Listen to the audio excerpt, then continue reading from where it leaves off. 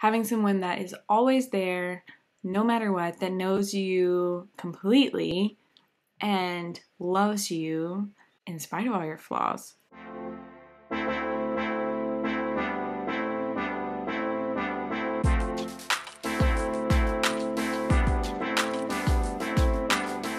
Welcome to the Ryan Holmes podcast, where our goal is to encourage Christian thinking and Christian living. This week, we are bringing you episode 22.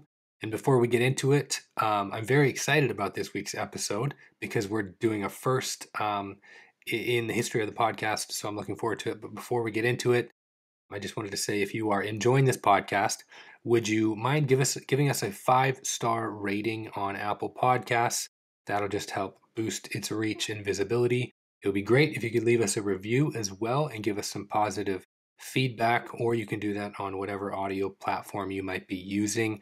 You can also support the podcast and the work that I'm doing financially by joining our locals community, and that's ryanhomespodcast.locals.com, and you can subscribe there for just $5 a month, and there are additional perks that you'll get for joining the podcast. We are going to be doing some community live streams. You'll also get 10% off our Wretch Redeemed store. That's our podcast merch store. That's wretchredeemed.com. You can get 10% off every order, and I'll link to those in the show notes below. If you prefer video format, you can check out our YouTube channel and subscribe there. Like the videos, comment, and that'll also help boost its reach and visibility. And as usual, if you have any questions about today's episode, about the podcast in general, faith, the Bible, Jesus, whatever it might be, you can send me an email to ryanhomespodcast@gmail.com. And I don't have every answer, but I will do my best to find one for you or give you a well thought out, crafted answer to the question that you might have. And again, I will link to all that in the show notes below. So thank you, and I do hope that you enjoy today's episode. Today we are bringing you our very first Ryan Holmes podcast, Marriage Edition, and I have what will be my favorite guest of all time, my co-host this week, my lovely wife, Sarah. So Sarah, thank you so much for joining us this week. Thanks for having me. I'm glad to be here. I'm really excited about it. You guys have sent us questions about marriage, and I'm going to be very honest, there has not been a ton of prep that's gone into these questions. So these are really going to be kind of off the cuff, but we really wanted to do this episode because we have marriage entirely figured out already. We're at the point where I think we've arrived. So we really just wanted to share our knowledge with you so that you can be better married couples. And if you're single, you can be the best married person that you can be in the future. Isn't that right? Absolutely. No, he kids. I'm joking. We certainly don't have it figured out in any way, shape, or form. But we've had a ton of feedback and a lot of really good questions. Mm-hmm. So I'm looking forward to it. So we'll dive right in. So I wanted to say thank you for all those who have sent in questions. We have about like 14 questions or so.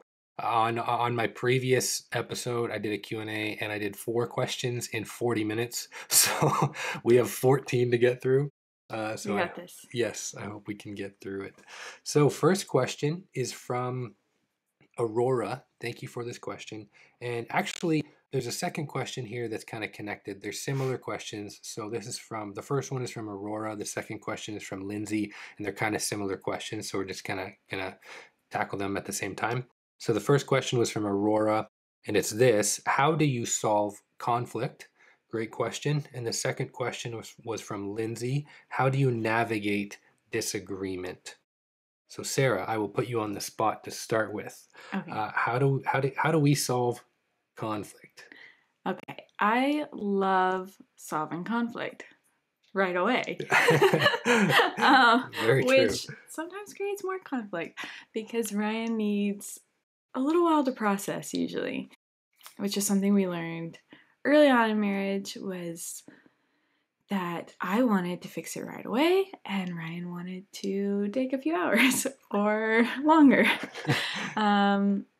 But now we know that if we have a conflict, then I need to give you time to process, and then we come back together, and I think we just try to like hear the other person out. And yeah, what do you think? I think that it's come with navigating conflict and disagreement, or solving conflict and navigating disagreement, has really, I think it's come through a lot of like needed growth and maturity. Because if you would have talked to us our first year of marriage, we did not handle conflict in any way. First couple of years. First couple of years, I would say, was not good. So It was chaos. I think it's come with maturity and growth. I think communication has been key. Mm-hmm. Things like not assuming the other person's motives in a conflict or heated discussion. That's something that we did early on, and that just made things worse. I think when you're the one that's felt hurt, I think that giving the other person an opportunity to explain their side without like using like accusatory or inflammatory language in this situation, I think that's been huge. Yes. But I think I would just boil it down to communication and growth and maturity in communication. You know, preferring the other person, honoring the other person. I don't know if that answers the whole question or not, but yeah, we still have times where maybe we don't handle it that way, and that just always does not go well. Yes. But we definitely see a huge difference when we, I guess, use like I statements. For me, if I'm bothered by something and I've made up this whole story in my mind of why Ryan said something or what he's done or whatever, and then I used to be like, you did this, or you're acting this way, or you said it this way. But now trying to like come at it with, when you said this, I felt this way. So kind of putting it back on myself and giving him an opportunity to explain, and not being like, you absolutely did this, or you absolutely said it this way because of this. Yeah, so it gives you a chance to either apologize if that's how you meant it, or just say, that's not how I meant it at all. Right. Yeah. And then from the other side, recognizing the hurt, even if it's not like the correct portrayal of what actually happened or your intentions, recognizing the hurt, apologizing for it, letting the other person know, like, that's not what I intended, and I'm sorry for that. Or that is what it was, and I'm sorry for acting that way. Yes. So yeah, I think that's that covers it pretty well. We can't spend too much time on those questions, but is there anything else you wanted to add before we move on to the next one? Sorry. No, just know that like we don't have it down pat. We're a lot better than we used to be. We still struggle sometimes, and we still say hurtful things sometimes. Yes, well, that's one thing I wanted to say is there's even though I think there's been growth and maturity in our relationship in the 7 years that we've been married. There's still times where I know what to do to solve the issue, but I don't want to do it. I want to blow things up. Yes, we're both stubborn. So there's still times where I'm a little child and I make things a lot worse than they need to be. So there's still a lot of maturity and growth that's needed. Question number 3. Did you want to read that for us? Okay. From Aurora, your biggest marriage advice. That's a doozy. All right, you go first. I would say develop a habit of communication. I think that's going to be a repetitive thing that I say throughout this episode, is developing a habit of communication, because I think communication covers a multitude of issues and areas. So it's just like, it covers obviously conflict. It covers like what each other needs out of the relationship and the marriage. You know, your love languages, communicating that to the other person so the person understands. I think it just covers a lot. So that would be my biggest piece. And after this episode, I'll probably be like, no, there's a better one, but that's the one off the top of my head. Okay. I think this probably falls under communication. Probably a lot of stuff falls under communication.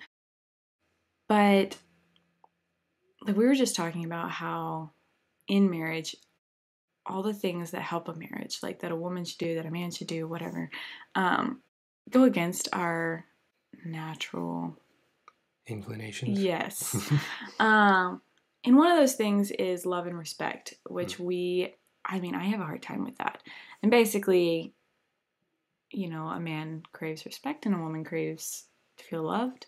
And oftentimes it'll be like two people refusing to give each other that because we're waiting to get what we want and need. So say I am refusing to show you respect because I'm waiting to feel loved. And then it's just this never-ending cycle. And whereas I think it's much more beautiful when we're both just preferring the other, just sacrificially loving the other person and deciding like, I'm going to show you respect even if you don't show me love, which obviously if I show you that respect, it's so easy for you to love me then because you feel respected and cared for. And so I think just sacrificially loving the other person with no expectations, which I'm terrible at. I have very high expectations, and that causes a lot of problems. And it's not Christ-like at all. Right. But yeah, I feel like that's a big thing for me. Right. And I find that I see like an obvious parallel to the Christian life as well, where it's like you're essentially suppressing your natural desires, what you want, for, in the Christian life, you're trying to flee from your sin and pursue Christ in His righteousness, and in the marriage arena, you're trying to suppress your natural inclinations, your selfish desires, your selfish tendencies for the other person, for the goal being a fruitful and happy marriage. Yeah. But that's really good. Number 4, this question will be short and sweet. This is from Sarah's aunt, Shannon. So Aunt Shannon, thank you for this question. How are y'all so stinking cute? Answer.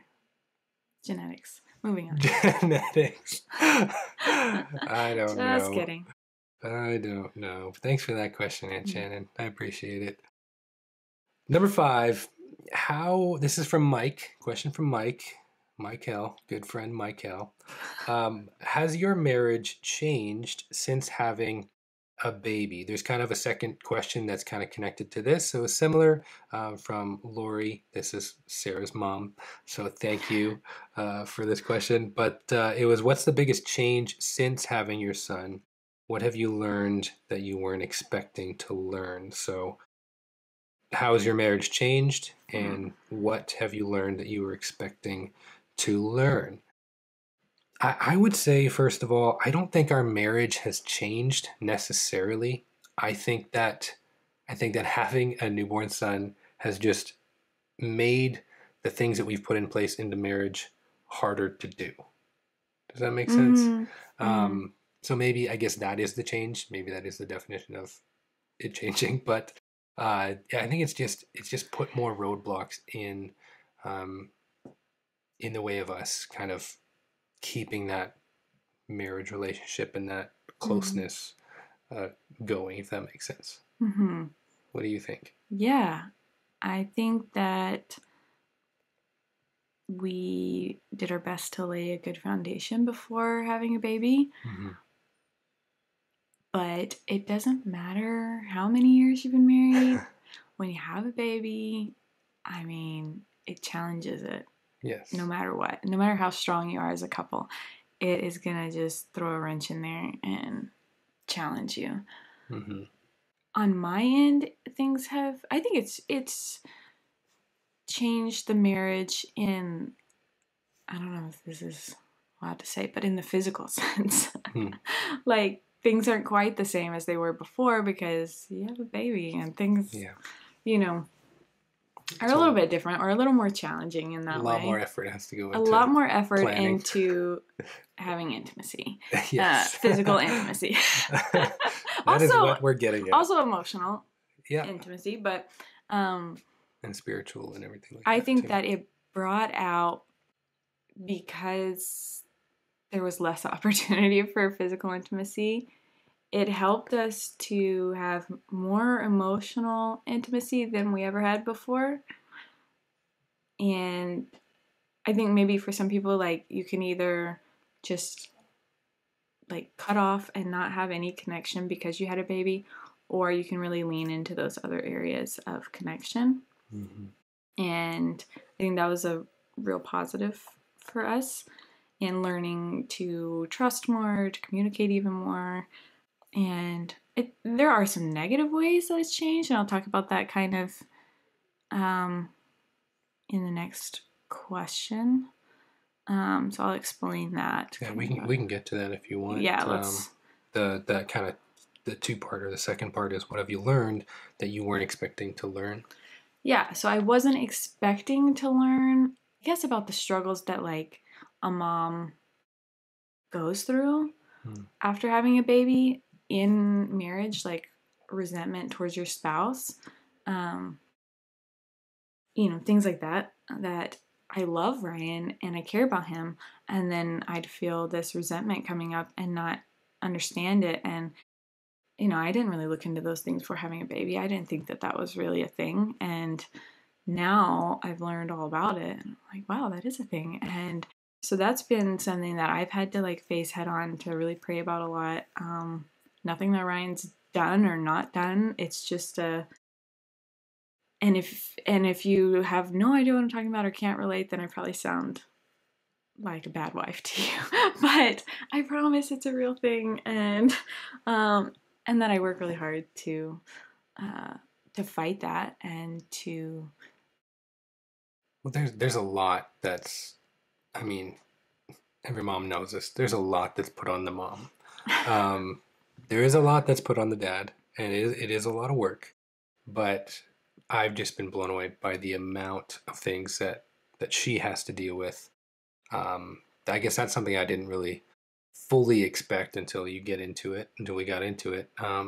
But yeah, just the amount of kind of pressure and stress and just things that she has to do that are now on her shoulders, where she kind of has to be on 24/7. I do as well. It's not like I just sit around and do nothing and No, sleep long all day. But yeah, I've been amazed at what she has to take on through this whole process. So yeah, I think that can make me feel even more guilty, because I'm like, he's not trying. He's trying to do his best and help. I'm not trying to be an idiot. I just am an idiot. Stop. No, but I think that's something that I've learned that I didn't know that other people went through or dealt with, and that if you're not careful, that can really take over your marriage. And another thing that I've learned that I wasn't expecting, I kind of expected to learn a little bit about sacrificial love. You think you know what that's like, or I thought I knew what that was like, but I didn't.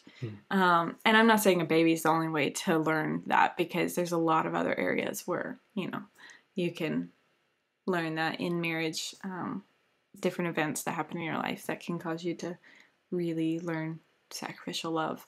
But this was one. And I think learning that with our baby kind of helps me to see our marriage in a new light, and what sacrificial love really is. And, yeah. For sure. Yeah. Next question. Let me look at my list here. Is from Abby. This is a great question that I don't know if I'm going to be able to if we're going to be able to give a really great answer or a robust answer to this. But the question is, how do you know if you're done having children and timing for them? That's a good question. It's a really good question. Do you have any thoughts off the bat? Off the bat, maybe I'll come back to that question one day when I'm old and I've had all my kids. Right. But yeah, I think that we're not. I don't think we're really in a position to give advice on this. I can't give advice. A good answer on it. But I don't know, like when that day comes, that that we know. I don't know. I assume maybe we'll have peace about it. As far as timing, uh, we have friends who know kind of when they want to start having their next one, and maybe I have an idea, but I don't know that. Timing of when to stop having kids. Oh, Mhm. I have no idea. I think that's very much something that's going to be between you and God. I think it is somewhat of a subjective thing where that is your relationship with you and your husband or you and your wife and um and God. Mm-hmm. I don't know how to answer that really any better because I just think that you're gonna have to find um, peace in that decision between you and God. Mm-hmm. Uh, not not going into it saying, God, this is my limit. This is the I'm not going to have any more than this, because most of the time God will humorously change that reality very quickly. Mm-hmm. But not going into it with an attitude of like, I want XYZ. I don't want any more than this, any less than this, whatever. Mm-hmm. Just being open to what God has, and then following His lead. And also, like, I've told a lot of people this. It's really up to, like, if for our marriage relationship, it's up to Sarah, pretty much. Like, she's the one that has And to have, God. and God, yes, that is still very much important. But at the end of the day, like at the end of the day, it is God, but there is a secondary kind of uh, uh, reason or qualifier there, and that is the mom. That's the wife, because I know that she has to put herself through a lot in order to have kids. Well, and And I mean, everybody's different. Like, some yeah, women are um, totally like happy and just can have one kid after the next and just roll with it. But some women deal with like postpartum depression really bad, or like just go through really, really tough pregnancies or things like that, or recoveries. So everybody's different. Like, mm-hmm. um, And I would say don't even let what we're saying now, don't let us determine what that's going to look like for you. I know that you probably will deal with social pressures, family pressures, mhm. whatever it is. Uh, just have confidence in your relationship with Christ, in your partnership, in that relationship as well, between you and your husband and wife, and God. Um, so that's just something I'll throw in there, is don't let others determine what that's going to be for you. Yeah. If that makes sense. Yeah. I mean, it's a question that I'll also have probably for, Mm-hmm. someone older and wiser, just how they knew when they were done and all of Right. that. So, All right. I hope that answered your question somewhat, Abby. Clear as mud. Next question is from Akeem. Actually, the next two questions are from Akeem. So thank you for sending those in, Akeem. The first is, what are one or two of your favorite inside jokes and why? we have so many, I feel like. I can't even like bring one to mind. Like, there's Yeah. so many. And I feel like they're all in connection with the shows that we watch, Probably. and specifically The Office. There's a lot with I that, feel like The Office which I'm applies to not going to everything say in on life. here. Yes. Or just like just things that have happened in the years. Yeah. But if I can, I don't know, like they just come to your mind in the moment. So, Just not this moment, just not this moment. right now. Sorry, Keem, no answer for you. Sorry, Kim. But I'll try and answer your second question, or we will. It is this: do you celebrate both U.S. and Canadian holiday traditions? Well, we've celebrated Canadian holidays for the last 7 years. Most of them. Some of them are kind of silly, like Mm-hmm. Yeah, just made up ones. But I think mostly, like, it depends on the country that we're in at the time. um, but I think we've tried to, at times we have tried to do both. we'll visit But my like, family and do yeah, U.S. if you're holidays in and stuff. Canada, it's hard to celebrate like U.S. Thanksgiving in a big way, because it's just nothing's happening um, at that time in Canada. But honestly, even Canadian Thanksgiving is like is minimized in comparison to how Americans celebrate Thanksgiving, and I would say almost every holiday. I think in the Yeah, U.S. they it's go like big. they go big. In Canada, they're kind of reserved. So that, I mean, I told you we'll answer the question. I'm not sure if We we like to did. celebrate different ones in each country. Yeah, because it's fun. Um, you get to celebrate more holidays than just the I'm all regular about the ones. parties, so Yes, just kidding. we love to party. Party hardy. All right, next question. Well, Well, the next several. we have how many more questions? 1, 2, 3, 4, 5 more questions, and they're all from Lindsay. Let me preface. Lindsay and I are great friends, and Yes. I actually knew that this would be coming because Linz loves the questions. And so, Lindsay, I'm going to try to answer them.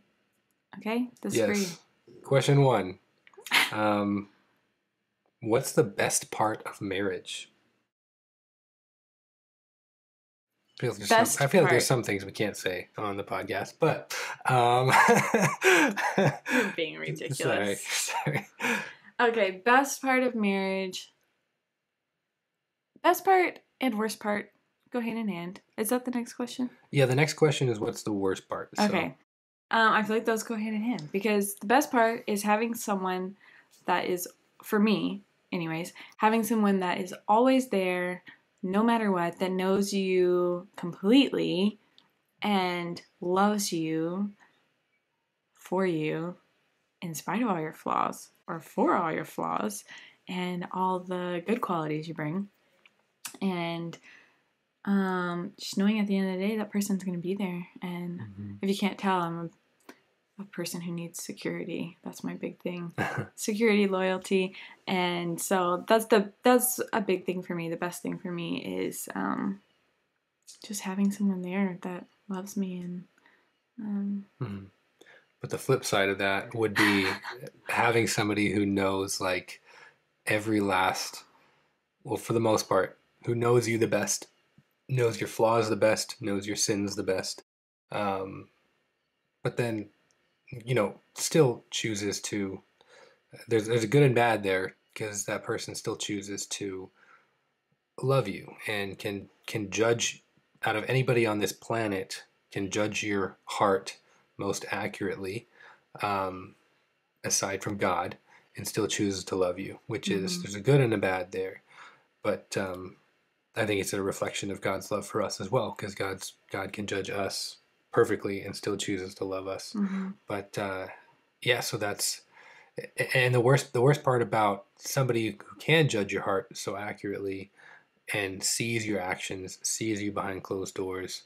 The worst part is that person can easily call those things out in your life, and it's hard because of pride. I can attest to this. I'm a prideful person. I don't want my sins called out, and so that can be kind of difficult. But as well, that helps shape us. And marriage does help us become more like Christ. yeah. And I think one of the worst parts is so often hurting the person that you love the most. Because we're around each other and we know the things that we can say or do that will really hurt the other. Right. And yeah, I feel like that's probably the worst part is being able to hurt someone often if we want, or oftentimes intentionally, and that's the sad part about it. Yes. So, but there's more good things than bad. So. Oh, of course there is. Yeah, it's. I guess we should talk about that a little bit more. But yeah, I mean, it's just having that like Sarah mentioned, that person to rely on, that closeness. Like you'll never experience kind of that level of intimacy, and not just like physical intimacy, but emotional connection and spiritual connection and understanding somebody so greatly. It's an amazing thing, and so it really is one of the best parts about marriage. Mm-hmm. is having that best friend and, that person that you can continuously grow closer to, and learn to love even more than you did the day before. So Mm-hmm. it's a special thing. Next question. How do you work through having different opinions? Hmm. Now, some couples may have more differences in their kind of worldview outlook, whether it's politics, whether it's their faith. We don't have a ton of those. Not in those areas.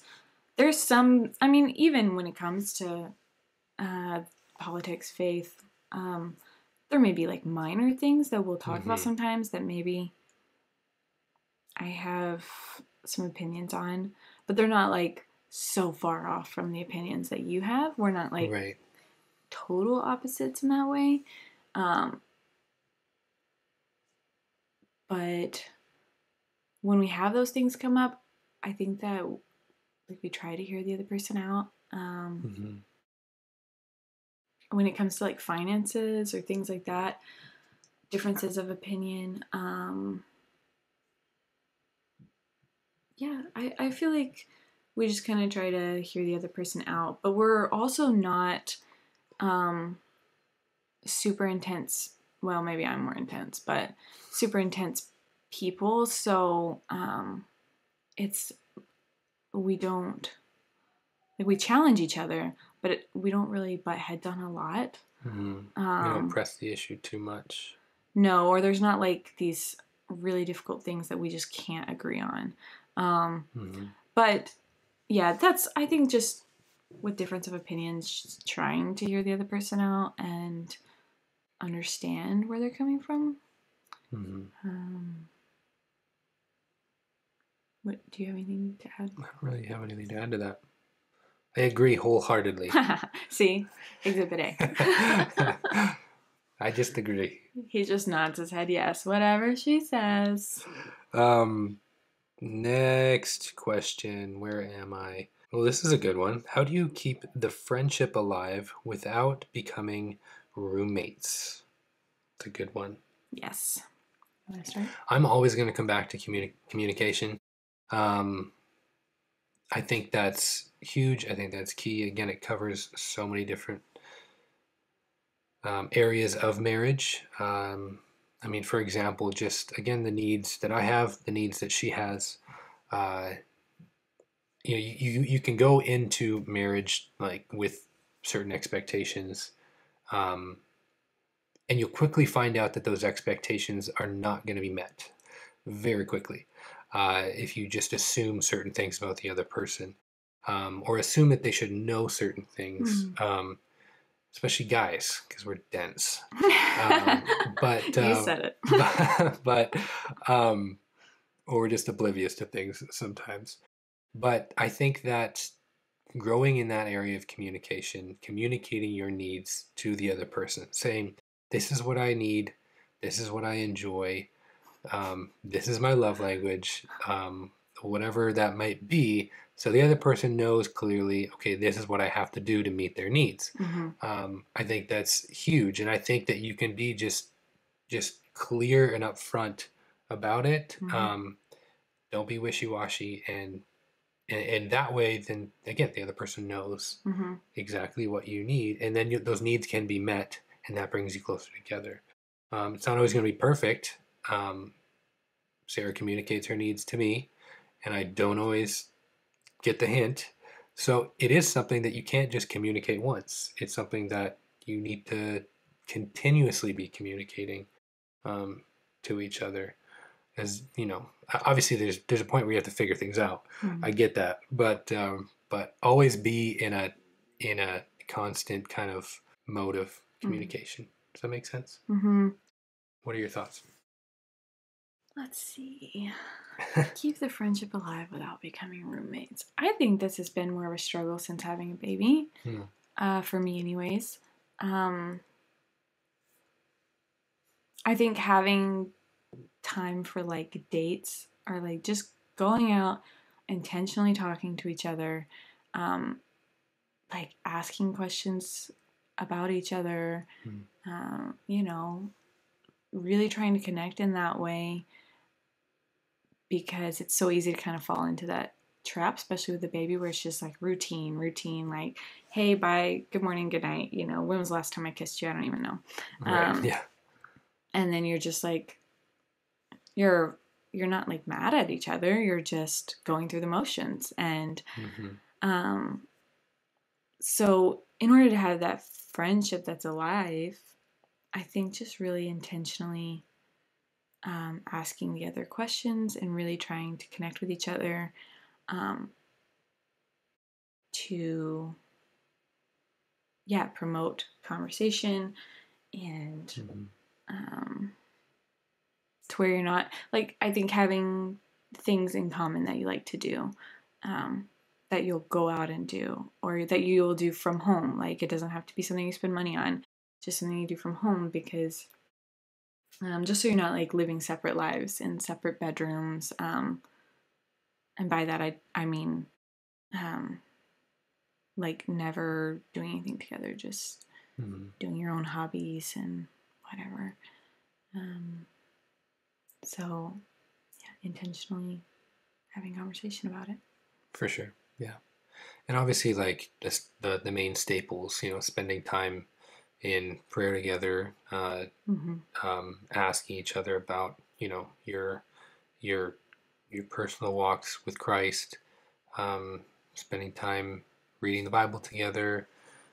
These are things that are huge, and we are still trying to navigate right Or now. like marriage specific books, Devotionals or or books, yeah. And we're still trying to figure that out 7 months into our new life stage with our son. So it's a work in progress for sure. And I think you can never really that's something that just comes to mind, is never get apathetic to a place where you think you're good. I think I'm guilty of that. I think like, oh, we're good, everything's fine. But Sarah might be feeling something or sensing something or whatnot. Um, that needs to be talked about or whatever, and I'm like, what, why are you bringing this up? You know what I mean? Like, I thought we're okay, we're good. And I'm guilty of that myself. So I'm kind of speaking to myself on this, but never get to a point where you're not working. Like, you have to be continuously working. Don't go out of your way to just look for things that are necessarily um, don't necessarily need to be worked on, but also always have an attitude of cultivating the marriage relationship. If that makes sense. Was that a bunch of word vomit? Don't say that. All right. Last question. This is the final question of the episode. This is your favorite one, Lynn. We've saved the best for last for everybody. How do you keep things spicy? Caliente. Hot sauce. Hot sauce. But we're gonna keep this PG, of course. But we're all adults here. How do we keep things spicy? Everybody's. No. For real though, how do we keep things spicy? I don't know. I think if you're meaning just physical connection, intimacy, I think really have to be proactive and like Ryan, one of Ryan's top love languages is physical touch, and I'm not a big physical touch person, so I have to remind myself, hey, show him some affection, which I like. Affection. Touch me. Stop. Don't say that. Which, don't get me wrong, I like affection. Obviously, we have a child, but yeah, I think just going out of our way to like speak the other person's love language, kind of keep that spark alive. Little flirty eyes here and there. Yeah.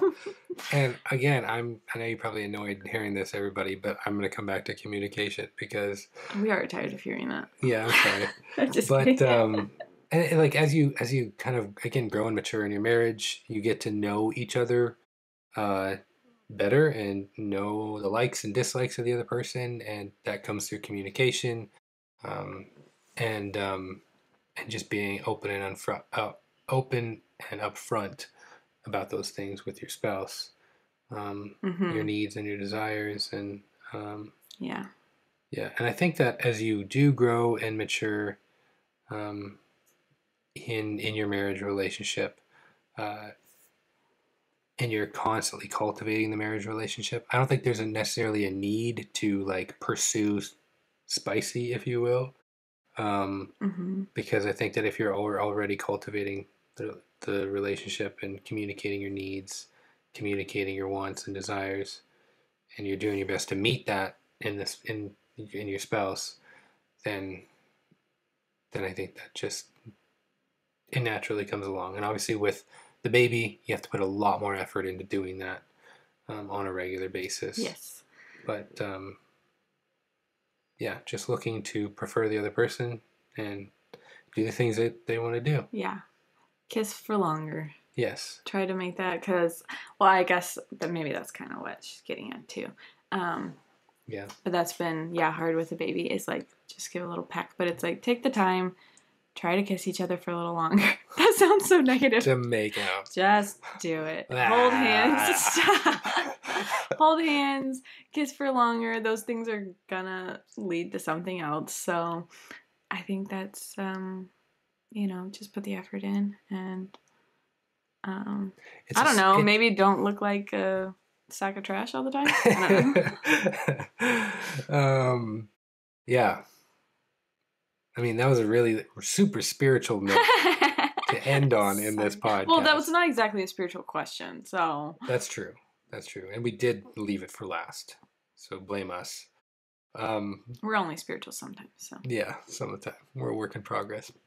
But I hope that was interesting for you. I hope that it was helpful. I know there's single people who listen to this as well. It's not advice. It's just our experience. It's our experience. I hope maybe you can, it can give you some perspective into the life of being, or married life. And for those married couples, we love to hear your thoughts as well. Whether you're single, whether you're married, give us some feedback, give us your thoughts, and we'll interact on that for sure. Mm-hmm. And I just hope that you enjoyed today's episode. Sarah, thank you so much for joining me and being my co-host this week. You're welcome. Again, if you have any questions, please send me an email to ryanhomespodcast@gmail.com. And we will sign off on that. And I just want to encourage you to encourage others to think about their faith and live it out. And we will see you next week.